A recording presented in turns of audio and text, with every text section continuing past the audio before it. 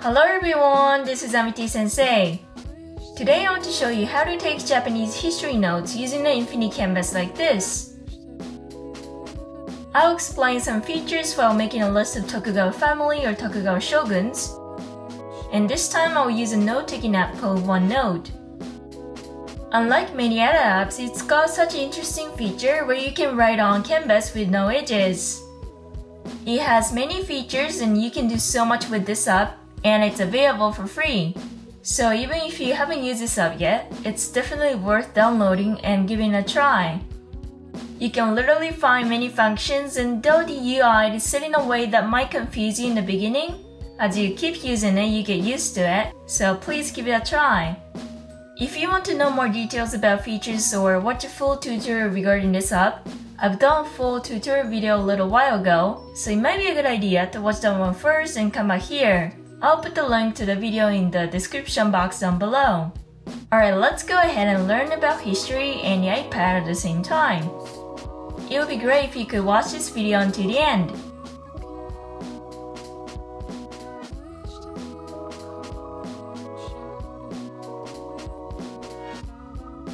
Okay, once you open OneNote, create a new page first. Once you have it, type in the title. As you write a title here at the top, you'll automatically put the title also in the sidebar on the left. Once your title is set, we'll start typing text here on this white canvas. We have these tabs here at the top, and this time we'll mainly use this one called Draw. Here we can use tools such as brushes, erasers, and lasso tools. So go ahead and write with this tab turned on. Since we want to work on Japanese history notes today, we will write in a way to have a timeline from the top to bottom. Since OneNote is a note-taking app with an infinite canvas, you can literally keep writing and scrolling down to see your notes endlessly. So we are going to keep adding stuff to the timeline here. I want to have a list of Tokugawa family this time, so I'm just going to write them in order like Ieyasu Tokugawa, Hidetada, Iemitsu, etc. But I find it kind of difficult to remember stuff with text only, so let's add some images. Right now I have Safari open on the right. As you search Tokugawa Shogun on Wikipedia, this image shows up, and as you drag and drop it like this, you can paste it here on OneNote. You can then change the size and the position later too, so once you set in the position you like, go ahead and keep adding other images in the same way. So just drag and drop the next one like the second shogun, the third shogun, etc.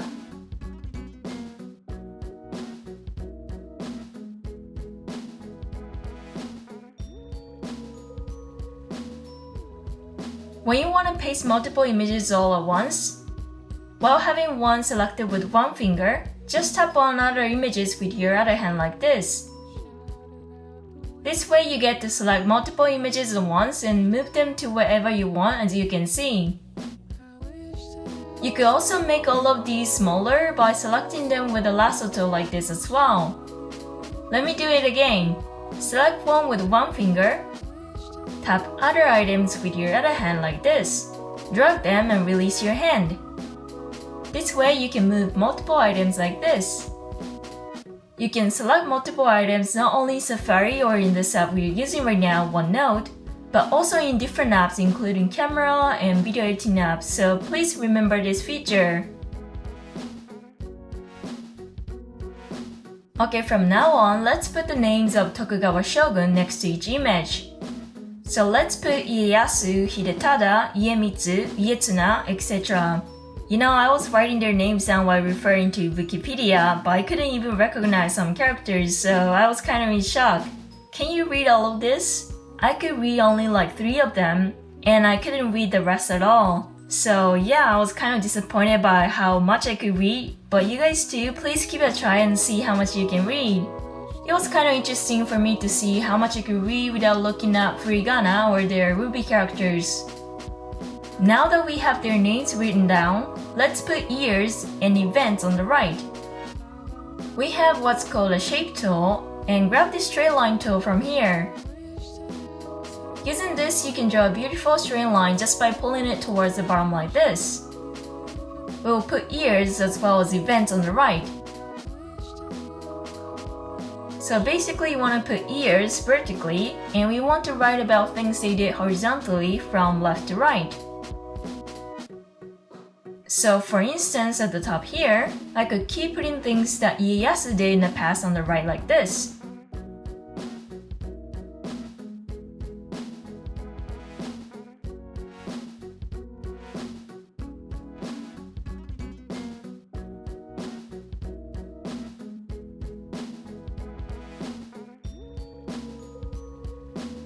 Now that we have enough things written down, let's add some highlights. We have this highlights feature at the top, so grab color as well as the brush size here, and underline some parts that are important.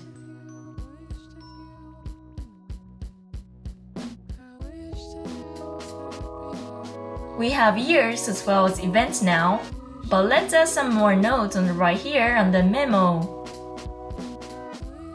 We could write things like what kind of personality years Tokugawa had, or about his wife, etc. So any extra information you want to add can be written here in the memo.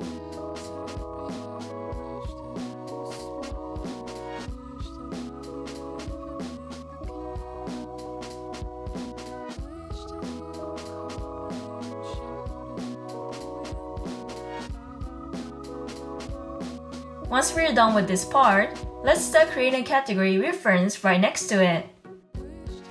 In this OneNote, you can even implement PDF files. Not just PDF files, you could insert some data from Word or Excel, and you could also put some links too. I want you to watch my previous video to learn about how to do these things, but this time we'll insert a PDF file. If you look at the tab at the top, there is an Insert tab. So select it, and there you can find PDF. So tap it. Now we have Files app open, and this is where you can select a PDF file of your choice. So from here, choose whichever file you want to insert, such as this one on Ieyasu Tokugawa for instance. Now as you select one, it gets pasted at the bottom like this. You can see pages here too. We want to move this, but we don't really need a screen preview right now, so select an image and tap the button that says Delete a Print Preview. This should leave this icon only, so select the icon and move it to the top like this. Sorry, the screen might be kinda too small for you to see it, but just like this you can move the icon to wherever you prefer.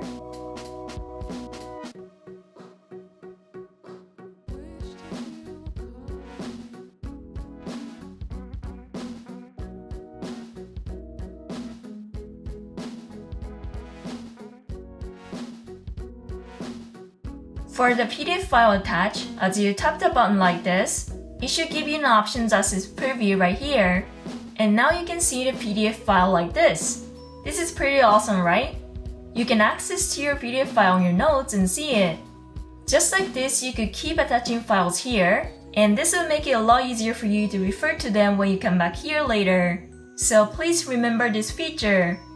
Other than this, you can also have some links. So you could copy the URL from Safari and paste it here on your notes as well, which will make it easier for you to access to the website later. Here we also have stickers. These might be helpful when you want to draw attention to or emphasize some parts. You could put some stickers and say review this part later or something, so it might be a good idea to make use of this feature as well. They got a lot of funny stickers too, so it might be fun just to have a look and see what they have. At last, I want to introduce you to this thing called a research tool. Here on the very right, we have a research tool, so select this and search something such as Tokugawa family for instance. Just like what we did with Safari earlier, it searches and gives you the results like Wikipedia here again. And as you drag these references or images or tap the plus button here, you can paste them here on your notes. So you could either drag and drop them from Safari or use a research tool in OneNote to paste images and other stuff. It's really up to you, but I find it better to have some images together as they help me memorize stuff better. I find it easier to remember things with the help of some images and illustrations rather than with text only.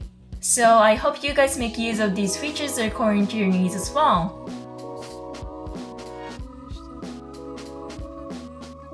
Alright, with these text and images, now it's complete. I've only covered some major figures of the Tokuga family this time, but even then I have these notes that are this long in length. You could also expand your notes horizontally and write more stuff too, so please make your notes in any way you like. Before I end though, let me show you a way to export. To export, there's an export button at the upper right, so tap it. This should give you some options down here, but this time select Send a copy of the page at the very bottom, and select an option that says Open with a different app.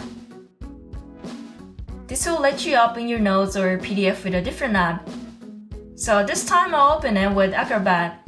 It's a software by Adobe. So as you tap it, you can open it on Acrobat.